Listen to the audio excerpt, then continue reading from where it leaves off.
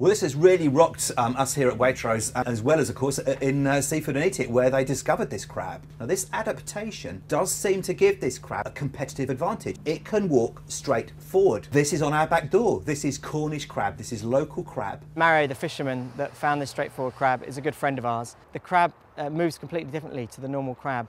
It's much more agile. More activity means better flavour, more tender meat, leaner, generally speaking. We thought this might be a one-off crab, but it turns out that there's a lot of these straightforward crab out there. Waitrose has a very straightforward sustainability policy, which means we must be sure that there are plenty of crab out there, and this would appear to be the case. We're really excited to be working with Waitrose to get our straightforward crab with its better flavour on their shelves.